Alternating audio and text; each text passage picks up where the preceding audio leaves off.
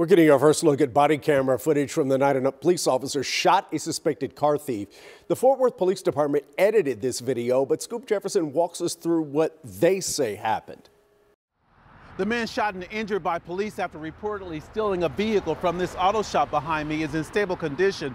The police body cam video shows the intense moments before he was shot by police. Open the door! Turn the car off!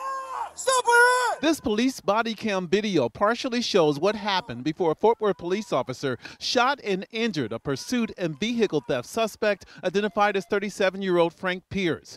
It started December 13th at CNA Auto Repair, where owner Roy Garcia told us he confronted Pierce, who he said was acting out of it. So I approached the guy and I told him, "Hey man, what are you doing?" He says, give my stuff back, give my stuff back.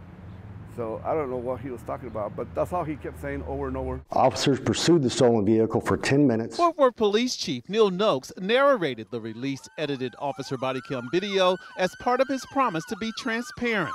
Officers chased the suspect, who crashed at Northwest 28th Street and Chestnut Avenue. Video shows after officers blocked in the SUV, they got no response to their commands for Pierce to show his hands. Put your hands up! Eventually, an officer used his baton to break out a back window and another fired. An officer standing on the driver's side of the stolen vehicle fired his patrol rifle one time, striking Pierce.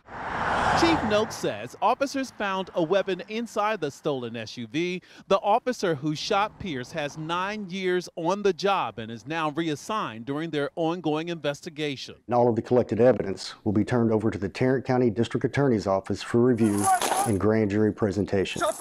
In Fort Worth, I'm Scoop Jefferson.